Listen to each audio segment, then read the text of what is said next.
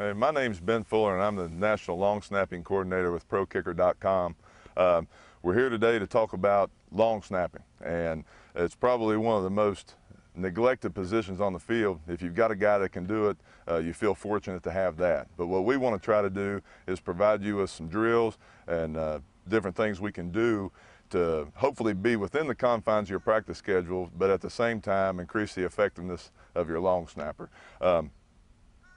The only part of the kicking game that doesn't start with a snap is your kickoff, so it's a crucial part, and we're going to try to take you from your initial approach to the ball all the way to the finish at the end of the snap.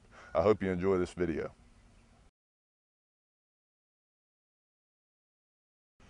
The first step we need to talk about in effective long snapping is the approach and setup. To help me do that today, we've got Dwayne Ackerblom, who's a 4-year starter at Florida Atlantic University as a long snapper and has been involved with our program at ProKicker.com for 3 years. What we'll do first, I'll ask Dwayne to go back 5 yards, whatever distance he's comfortable with breaking out of the huddle. Okay, what we don't want to do is get in a situation where we're snapping the ball out of our hand. A referee will never hand you the ball and ask you to go snap it. So when you'll never break that huddle with the ball in your hand. And what you get is guys getting in a bad position that'll actually push the ball forward or pull it back to them, and you can't do it. You can roll it a little bit side to side to get your grip right, but as far as pushing the ball forward or coming back, you don't want to do that. So what I'm going to ask Dwayne to do, just to get in a good habit and doing the things right all the time and having a kind of a pre-snap routine, if you want to look at it like that, so there's no psychological problem there. He's doing the same way every time. He's comfortable and loose and is not thinking about it in a pressure situation. So what I'll ask Dwayne to do is go ahead and break out of his huddle. Dwayne, go ahead. Ready, break.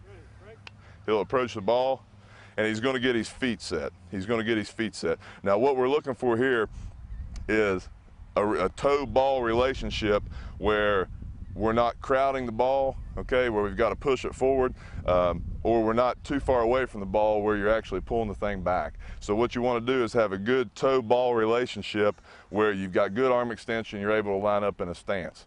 At this point, I'll ask Dwayne to kind of step off to the side right here, give you a side angle of it, let you see what that looks like, and note the relationship of his toes with the football. He'll break it in, he gets set up, okay, and right there he's got a good gap here. He's got a good gap here. Now I'm going to ask him to do it wrong a couple times. This time he'll break out, give us your ready break call again.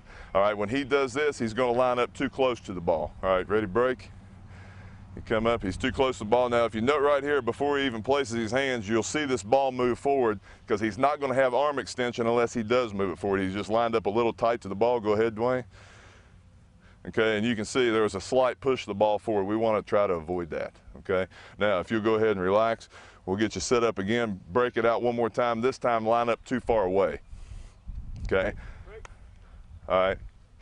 On this example, what you're going to see is a slight pull of the ball back to him. You can't pick the thing up or slide it forward or backwards. So what you're looking at right here, he'll place his hands. All right, and you saw that slight pull of the ball. Now, it seems like a nitpick thing. You can relax, buddy. It seems like a nitpick, but you can't advance the ball or pull it back. You're just rotating the ball to get your hands placed right, okay? Now, I'll ask Dwayne to come back here to the 5-yard spot again. And what we're actually going to do at this point, we've illustrated how you want to break out and do things the same